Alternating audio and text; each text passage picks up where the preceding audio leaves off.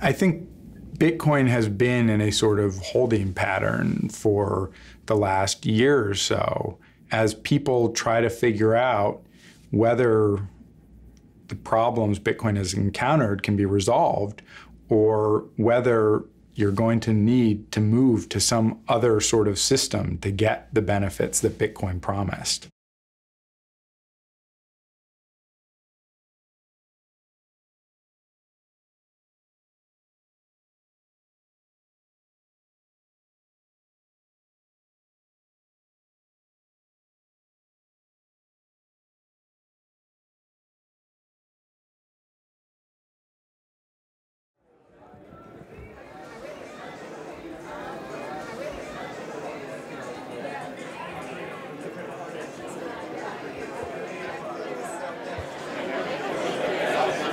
You were saying it doesn't matter if Satoshi is him?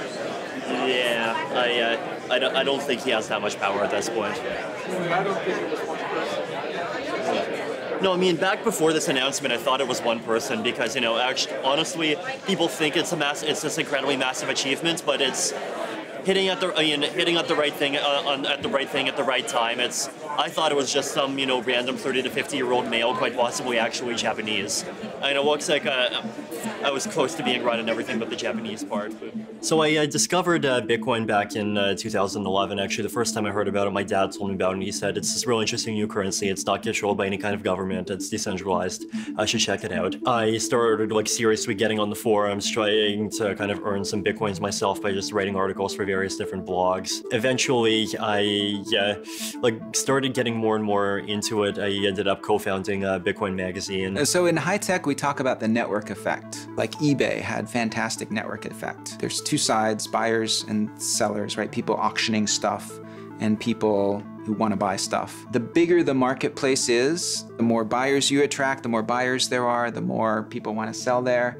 That's network effect. eBay is the 800-pound gorilla. In the cryptocurrency space, right now Bitcoin is the 800-pound gorilla. In terms of a technological proof of concept, it has inspired, you know, developers around the world, financial institutions, governments, stock exchanges, pretty much everybody doing anything in financial services has paid attention to the technological achievement. The currency and the store of value, less so. The blockchain technology that Bitcoin introduced has been eclipsing the original application of the blockchain, Bitcoin. At the end of 2013, people were getting interested in blockchain technology. They were getting interested in this idea, particularly that you can use it for applications other than Bitcoin, and that Bitcoin, the currency, and blockchain technology are two different things. See you, dude.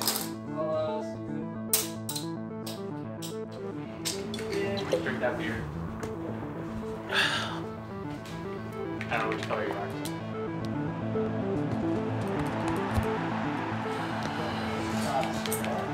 You should be filming the screen right now. I'm about to light him up.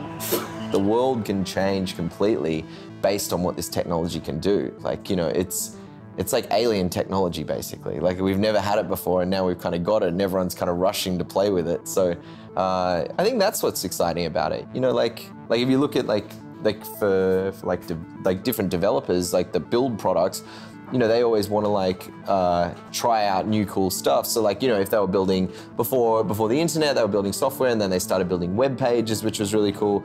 And then from, you know, after building web applications, you know, mobile got much more cool. Like, you know, it's like more challenging or new horizons to build on mobile instead of web. And I think like blockchain is kind of that next step. So $1.1 billion has been raised to date by cryptocurrency and blockchain startups. That's a really, really significant number.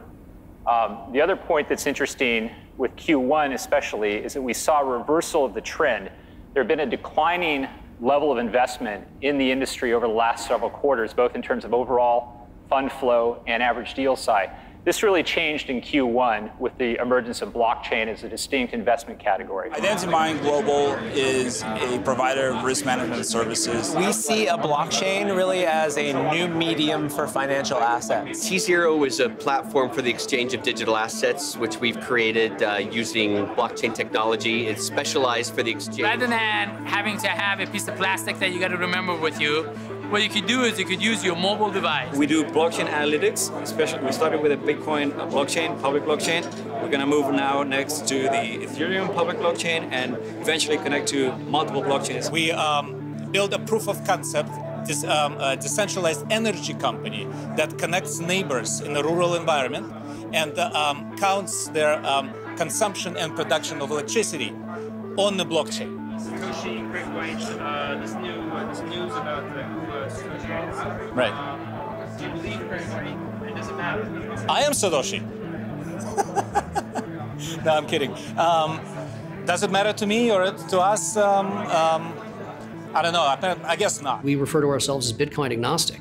If Bitcoin finds itself successful, great. If Bitcoin doesn't find itself successful, that's great. That doesn't impact what we're trying to do. I think here we're pretty agnostic in terms of which one's the one. When companies are fighting for your eyeballs using blockchain tech, competing blockchain tech, that's when it really starts. Right now, everyone's still building the cars to start the race. It feels like, everyone's still, this is in development. Barclays has got this program. They've got this program in like Commonwealth Bank, and all these big institutions are starting to, build the pieces and dedicate, blockchain labs and have all these people that are getting resources and monies get thrown at it. Now, I'm not saying that those guys are going to be the reason why we all feel it, but it might be a bunch of hackers sitting in a bedroom that make something really awesome that that changes your life, and that could be it. So, I don't know. We'll wait and see. Beyond that, there's the Ethereum vision that this isn't just going to be a place for financial transactions. This is going to be how basically organizations and informational flow around the world happens as well. In some ways, that's even more ambitious. That's a vision of the future in which you essentially have this enormous global computer on which all of the software and decision-making and political processes can run.